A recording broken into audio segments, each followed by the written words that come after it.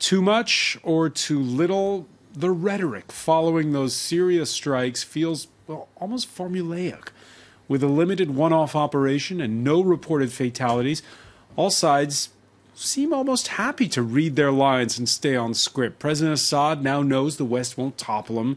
The Russians and the Iranians seem to have had plenty of warning to avoid any direct confrontations during that weekend military action. And here in Europe, leaders can say they've acted as familiar arguments play out during parliamentary debates, both in London and here in Paris. We'll be asking about the impact of the strikes and note that there's a coincidence of the calendar. The first working day after the military action happens to be the day the French National Assembly starts considering a bill to tighten asylum laws. So here's a question. What prospects for Syria's refugees, what with all the major powers left in their comfort zone inside of that country, still more fighting to come, it seems, and no reconciliation in sight? Today in the France 24 debate, is it, as Donald Trump claims, mission accomplished? With us, Member of Parliament Jacques-Marie Le Sion, member of Emmanuel Macron's La République En Marche party. I always have trouble translating La République En Marche into English. How do you say it? Marching in. Marching in? Marching in, okay. Also good evening. Good evening. Or the journalist Alexis Poulain, co-founder of the publication The Modern World, Le Monde Moderne. Hello. Welcome back. Syrian activist Yahya Al-Abdullah, who is a graduate student at the French School of Social Studies and Higher Learning. Welcome back. And Thank you very much for having me again. From Arezzo, Italy, always a pleasure to speak with Joshua Landis of the University of Oklahoma, and whose blog Syria Comment is a much read. How are you, Joshua? Very good to be with you. The France 24 debate on Facebook and Twitter, the hashtag F24debate. Yeah, stormy session of the British Parliament earlier.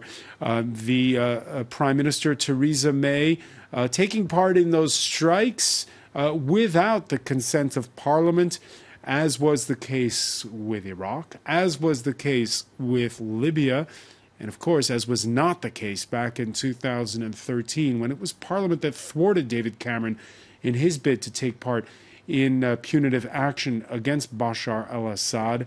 Theresa May, who by foregoing the permission of fellow lawmakers insisted she wasn't following marching orders from Washington. Were we not just following orders from America? Let me be absolutely clear.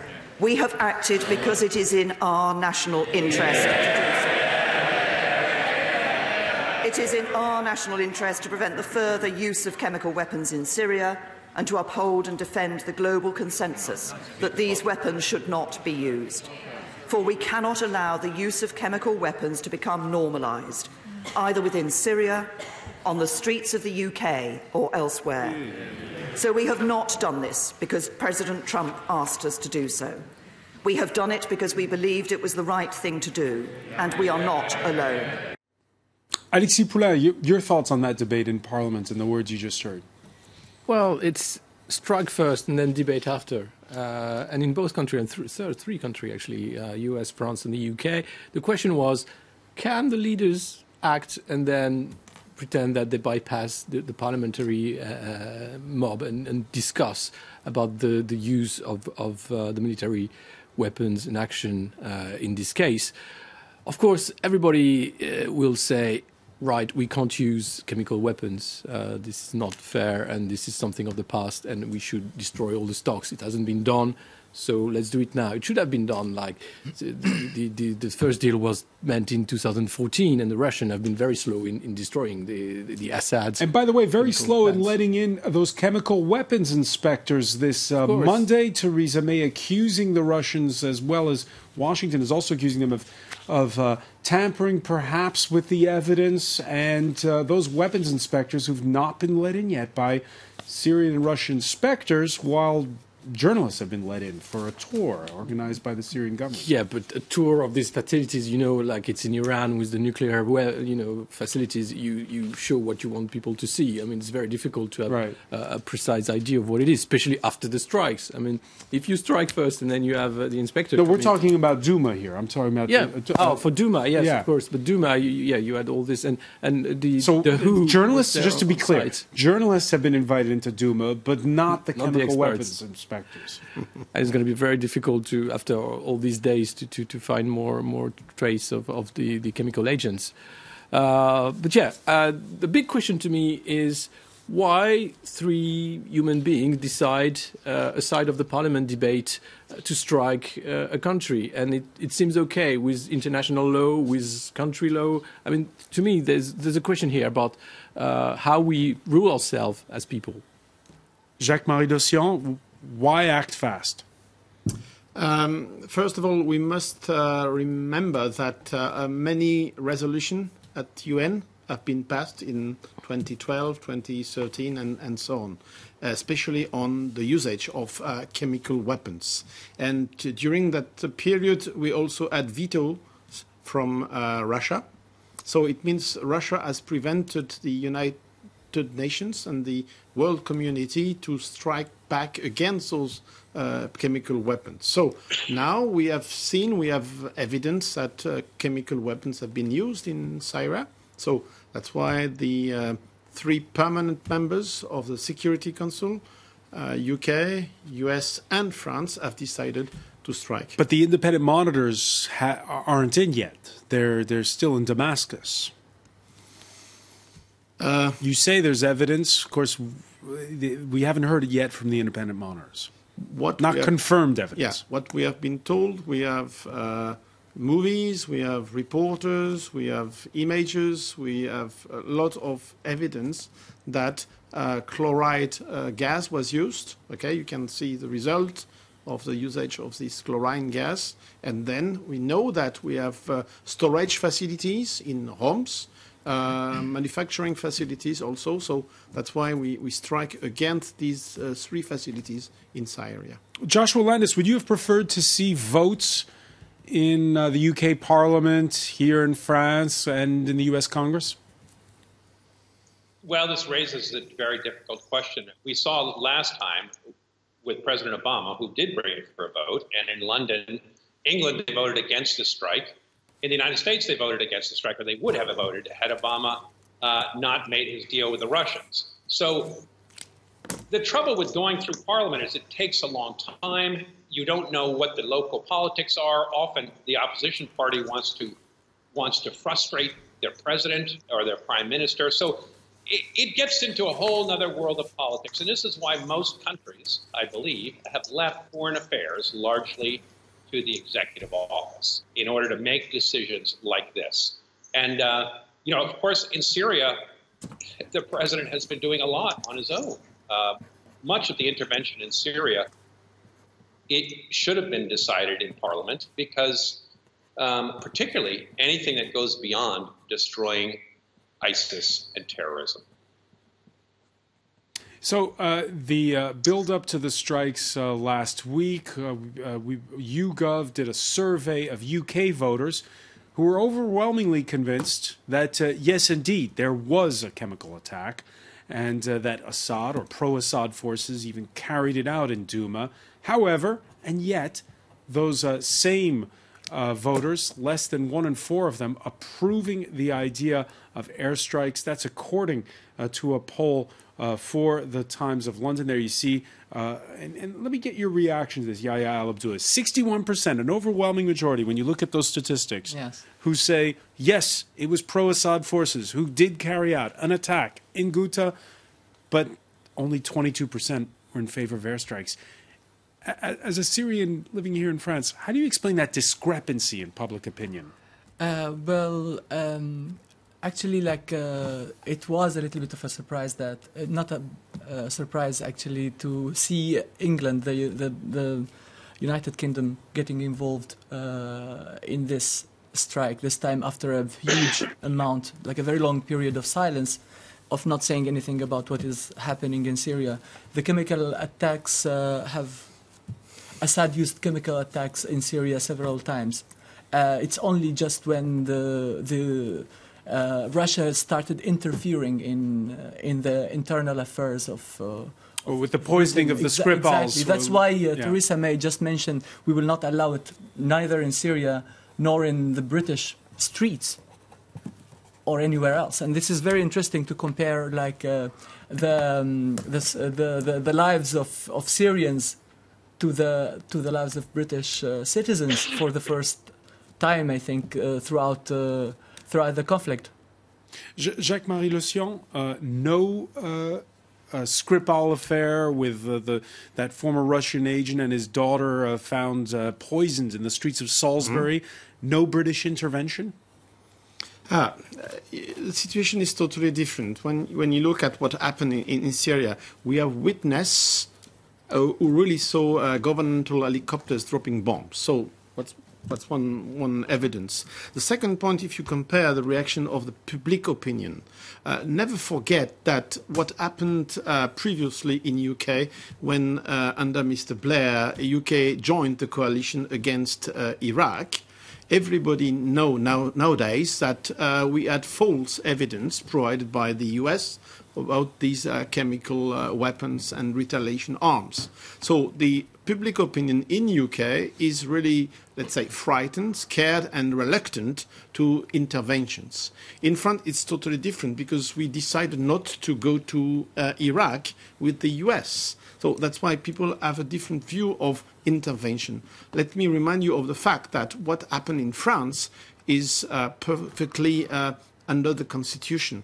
Mr. Macron is a head of army in France and is perfectly entitled to send and strike airplanes or frigate for a strike for an intervention. After that, he has, of course, to have a debate in the parliament. So there is no problem constitutionally point of view that the strikes are correct. The Iraq War was brought up in that debate with some parliamentarians hailing the days when Jacques Chirac and his foreign ministers at the UN Security Council said no to George W. Bush. Yeah, but here we have an intervention, which is a very specific, short, timely intervention. A declaration of war is something totally different. War, as according to our Constitution, Article 35, the war must be authorized by the Parliament. This is not a war. This is just an intervention. It's another type of the drone war that is going on for years now. It's like you find a country and it's like, well, I can actually go and bomb a factory, a facility. Let's say now the US decide that Dassault factory in your constituency is enough. I mean, I have enough of Dassault, we want Boeing to sell more weapons. Let's strike this factory in France. It's not war, it's okay. Is that okay to some extent? Well, no, of course it's very different. We talk about Syria. But question is, Theresa May was saying we do not obey orders from Washington. They had to wait yet to have the green light because Bolton now is near to the president and the Oaks are back in Washington and they want to be more interventionists in the region. Before that, Trump was very against anything to do with Syria or the Russians.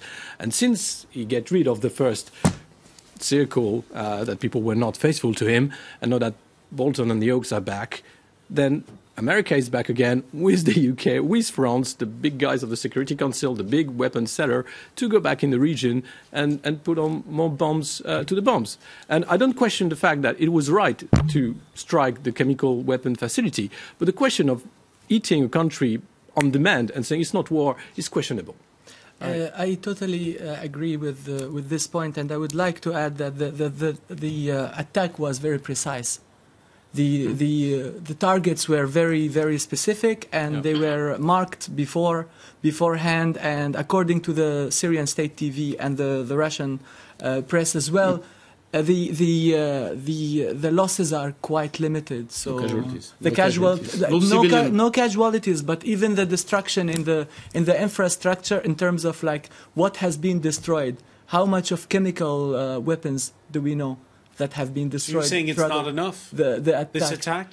You're saying it's too little? I'm saying I think it's very difficult to compare this attack in Syria with previous attacks carried out in Libya by the US and by the UK, or like even to go back to the Iraq story. These are two completely different things. There was an announcement, and there was a clear announcement from the United States and clear coalition between France, the UK, and the United States.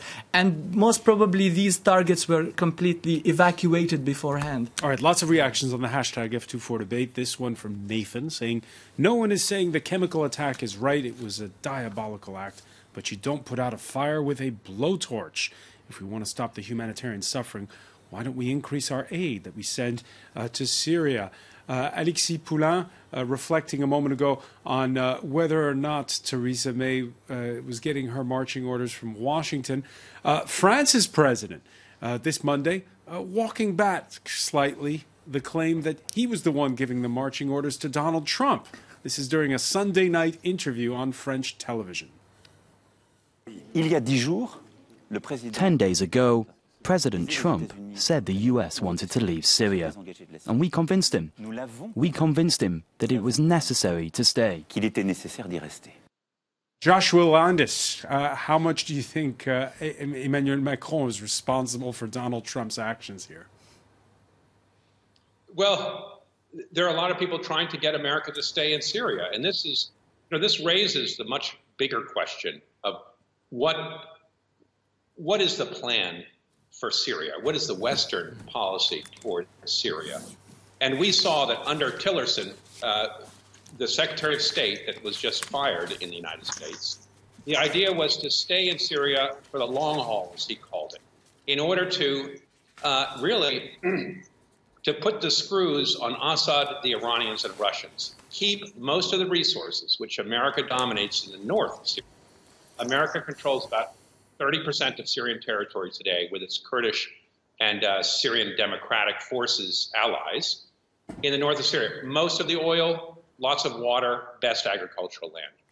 And the idea was to keep that from going to Assad so that the Russians would then it would turn Syria into a quagmire for the Russians and the Iranians.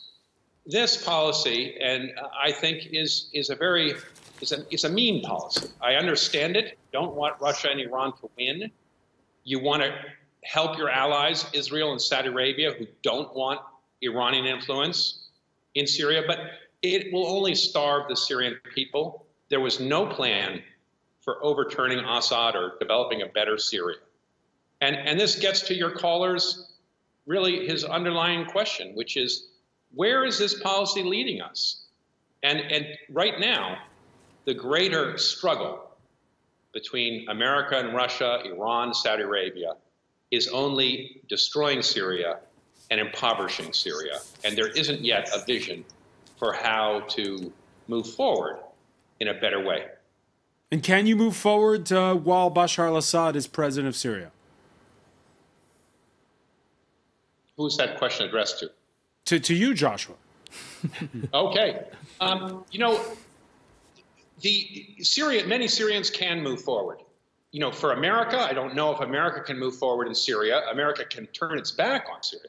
But America has a very important decision to make. Does it want to remain in northern Syria, closing off all the highways? Today, America owns the major highway to Baghdad. At Tanf, it stopped it. In the major highway to Amman. Most of the trade routes are closed. America has severe sanctions on. It is demanded that no international organization, the UNDP, the UN, World Bank, IMF, do any business to help reconstruct Syria. So there is a total embargo on Syria without a plan to overthrow Assad. That will only lead to further starvation. It will lead to, I think, the worsening for terrorism. It will mean that refugees do not go home.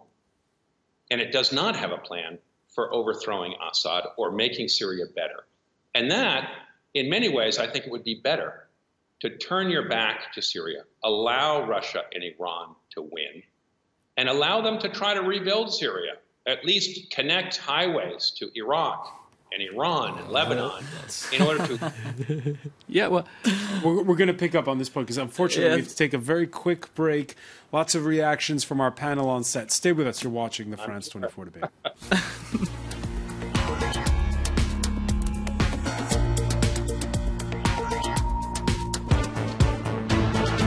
Welcome back, or welcome if you're just joining us. It's the France 24 debate after those airstrikes that took place in Syria over the weekend. What's next for that country?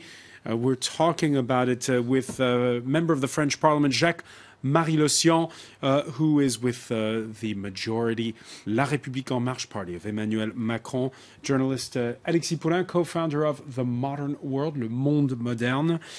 Syrian activist Yahya al-Abdullah is at the French School of Higher Learning graduate school, EHESS, and from Arezzo, Italy, Joshua Landis of the University of Oklahoma, and whose Syria Comment blog is a much read. Joshua, just before the break, telling us there has to be a long-term plan. Maybe one of those long-term plans is to open up Syria and let the Iranians and the Russians help to fix it. I'm paraphrasing a little bit, Joshua, what you said.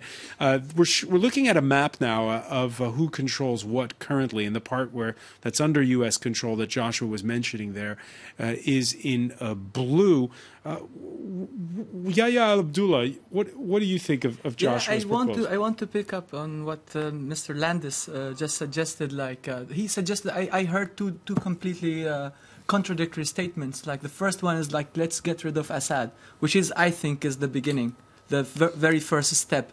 He said there are two options, and that getting rid of Assad is one of them. That is the option that would put us on the first, put us on the track to go towards solving all the problems that we are facing in Syria now. Then the second option, which is leaving the Russians and let America turn its back, admit its defeat, and let the Russians and the Iranians fix the problem. I think this is quite impossible to realize if we are talking about finishing the conflict. This is just prolonging the conflict. This option for me is just putting us on a track where we are going to dream about ending the conflict in Syria, not going into any realistic... Okay, but let's look at what happens next right now, concretely on the ground. You've got the rebels who've been pushed into Idlib province, right? Yes. Mm-hmm. If we can call up that map again, maybe we can show. That could mean refugees, radical militants who may be pushed this time, Idlib, the part in yellow there towards the top left-hand corner of your screen, who could be pushed across the Turkish border. What happens at that point, Jacques Marie-Le-Sion? Does it mean that Turkey's going to be once again feeling the pressure of a new refugee crisis, new militants crossing their border and perhaps going to Europe? How does the West stand idle with the next phase of the Syrian civil war? The Minister of Foreign Affairs, Mr. Le Drian, has explained that last week that we are probably in front of a humanitarian crisis ahead of us if we let the Syrian regime attack again the people that are in Idlib region. The point is we must continue to keep negotiating with the Syrian regime.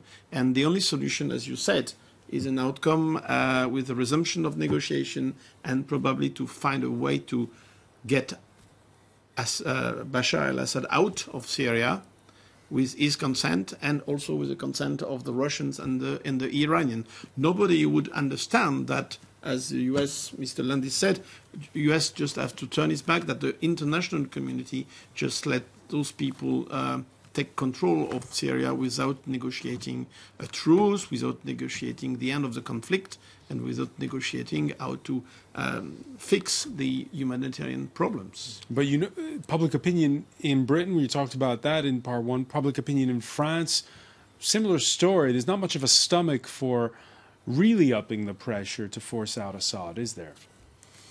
The challenge is that we were in the past, in 2013, President Hollande wanted to strike Assad's regime.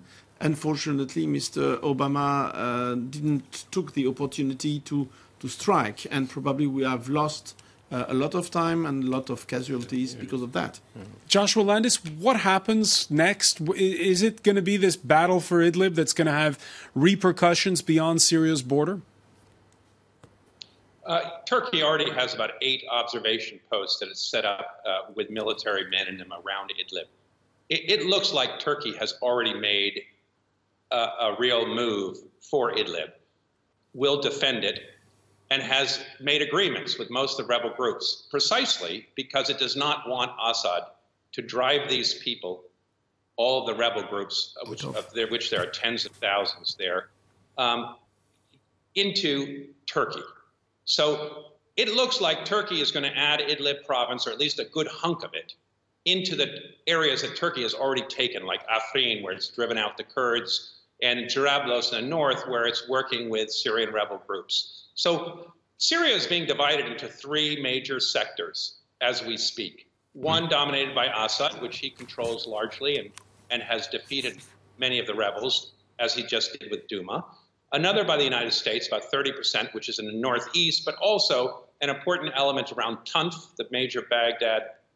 And then another area by the Turks in the north and the northwest. And this looks more or less the way things are going to stay, unless Trump gets his way and withdraws American troops from that 30%, in which case there'll be a scramble for control of northern Syria between Turkey, Assad, and various rebel groups. So that brings us to the other claim that we heard Sunday night from Emmanuel Macron, which was, Joshua, that France had succeeded, he claimed, in driving a wedge between Turkey and Russia. Mm-hmm. Probably. I don't think so. You know, France wasn't. America wasn't going to overthrow Assad in 2013 because the 2 major rebel powers were ISIS, which owned about 1/4 or even more than that of Syria, and Al-Qaeda, which was a dominant power on the other side. Had Assad fallen in 2013, those major rebel forces would have taken Damascus, which is precisely why Obama and others retreated in horror from this concept. They didn't like Assad. They didn't want to help him. But they didn't want ISIS and other radicals to take over either, which is why America switched its focus from defeating Assad to destroying ISIS. And the chance of Assad being overthrown by any pressure, diplomatic pressure from France or from Britain or from the United States today seems to me close to 0. We just saw this spectacular show of force, which had nothing to do with changing the course of the Syrian civil war. And each leader... No, but the claim by Macron is that he's driven a wedge between Turkey and Russia. And just to say something actually here, just to say something, in 2013, around 60% of the Syrian land was controlled by the rebels, and ISIS was just given power when the Iraqi army, along with the Americans, left Mosul for ISIS. 2013, ISIS just entered Syria. Yeah, because we've heard the Turkish foreign minister, by the way, on a trip to NATO headquarters this Monday, staunchly deny that in any way there's any problem between Ankara and Moscow right now. These are diplomatic statements, but we just started to mention for the first time in this debate ISIS. Okay, we must not forget that ISIS is a binding factor in all this story. We just discussed about Syria, but we must remind ourselves that UK, France, and the United States are also there to fight against ISIS. Mm-hmm. So you have a sort of overlap between the Syrian internal civil war and the fight against ISIS. That's why it is so complicated to understand. And you have the Kurds, who are really left to their own, really, with this move now of France and the NATO allies to say, okay, we need you, Turkey, we need you big time, so do whatever you want with the Kurds. It's going to be very difficult for them now. And of course, the big question, and it was very naive from a French leader or a UK leader to think that they have a position to influence America, because it's make America great again and it's America first. And they don't have privilege ally or whatever. They just have ally in the right moment for the right strike. And they say, okay, you want to show your weapon? Go ahead. We'll help you with that. But the answer to this is really, what is the plan of America in the region? The long-term plan. And if there is one plan in the region, say, we don't want Iran to be the big boss of the region, whatever. And Iran was really big in this conflict and getting really big. And I think this first strike and the fact that they still have troops in Syria. Syria is nothing. But hang on, if you're saying that the United States' number one priority at this point is to rein in Iran's influence, surely that'd be an argument for supporting the Kurds, who are the ones in the way, if you will. Not because you have to use Turkey as well. Exactly. It's a big ally for NATO, so you can't just go with the Kurds, because Turkey is key to first, manage Syria, and then we'll see what happens next. But the end of war, as you said, is very difficult. And peace is the most difficult thing in the world. War is easy. You just throw in more people, throw in more bombs. But what is the plan? When do both parties will talk the truth and say, okay, we stop fighting. Let's strike a deal. Nobody wants to do that right now. Nobody wants to have a truth or peace, especially not Assad. And I don't think Assad will want to leave that easily, even if he's asked to, or even if he think of it and pushed by Putin. It's not the case right now. That's why, for instance, President Macron is visiting U.S. Next week. He will be meeting with President Trump, and a few weeks later he will be in Moscow. Yeah. So the position of France is consistent. We are working to establish peace, but we have to discuss with everybody. That's why President Macron recognized the role of Russia last year. We have probably neglected Russia too long in this process. And that's why he received President Putin in Versailles to show him respect, but also to be heard by President Putin. Because if you are not respected, you are not listened, and you are not understood, and you are not heard. Joshua Landis, your thoughts, because when he travels to Washington next week, Emmanuel Macron's top mission will be to try to convince Donald Trump not to walk away from the Iran nuclear deal. When it comes to Syria, what should he be saying to the U.S. president? Well, this is precisely where I think a lot of the newfound unity that we saw in this missile strike, which was admittedly very limited and didn't really change much in Syria, is really about the Iran deal. Because I think they're both Macron and Britain are worried that Trump is going to walk away from you. They don't want that.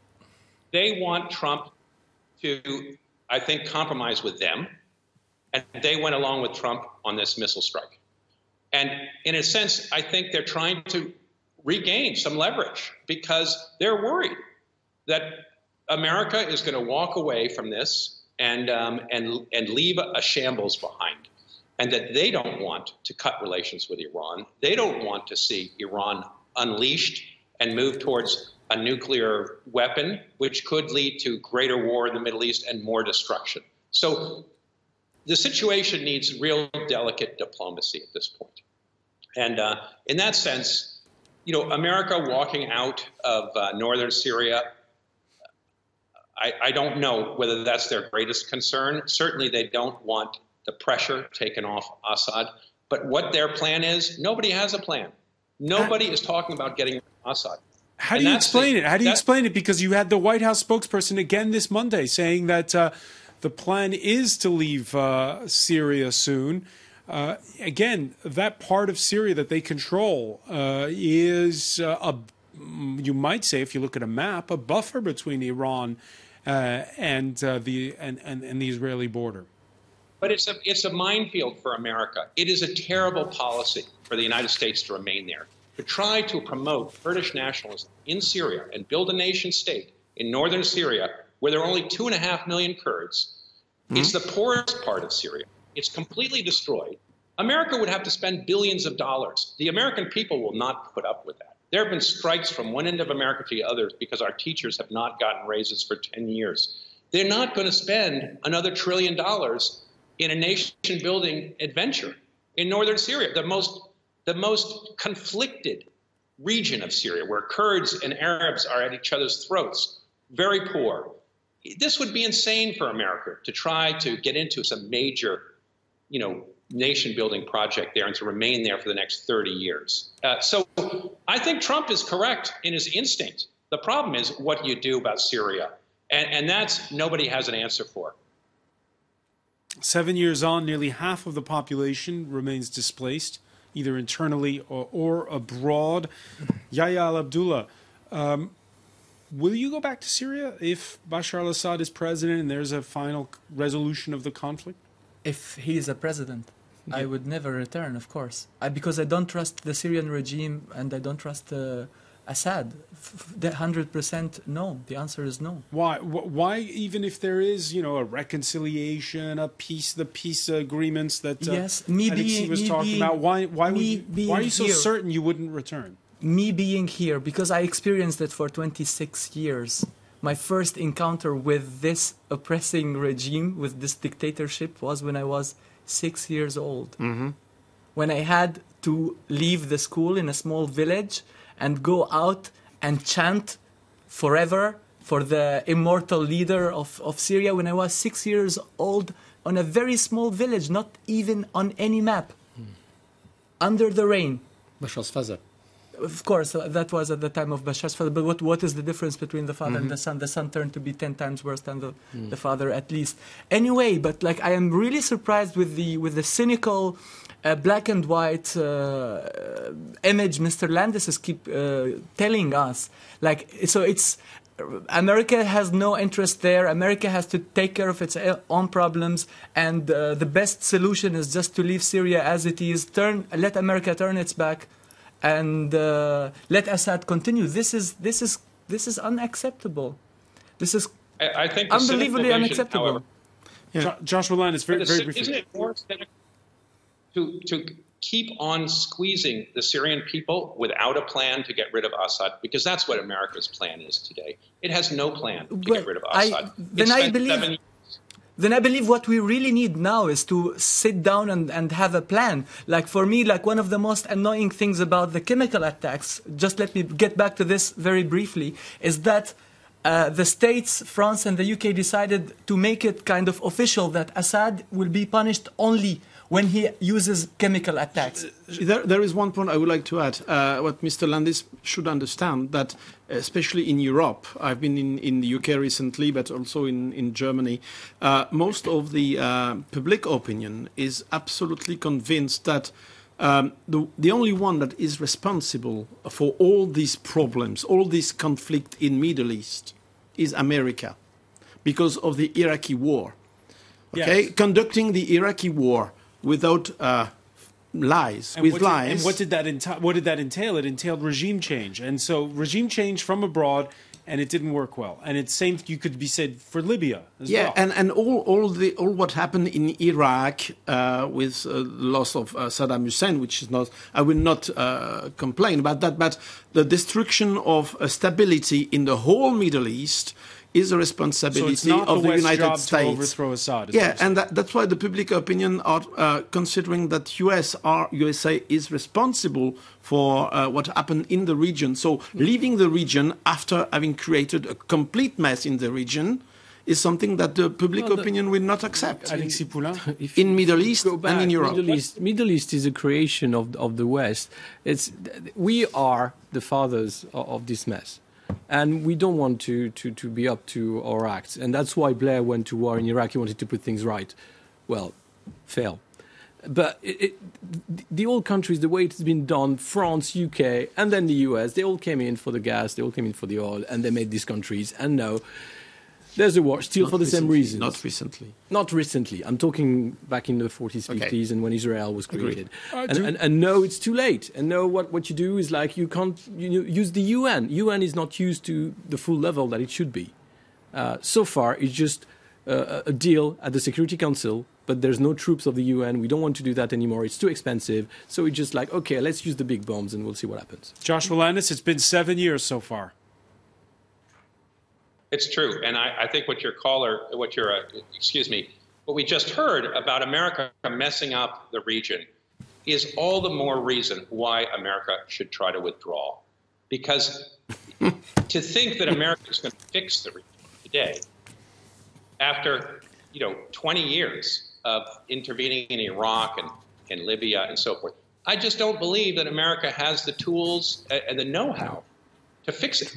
And I don't know, I haven't heard anybody say what America should do in this group that's going to be positive. We've heard a long litany, all the mistakes that America made and why it has bad leadership and other things. But why not? What is your plan for what America should do? Certainly, is it to bomb Damascus, get rid of Assad, and then occupy the country with the UN force? I just don't know what it is. No. All right. Unfortunately, we're not going to know this time because the clock has caught up with us. Joshua Landis, I want to thank you, though, for joining us from Arezzo, Italy. I want to thank our panelists, Jacques-Marie Le Sion, Yahya Al-Abdullah, Alexis Poulain. Stay with us, please. Media Watch is next.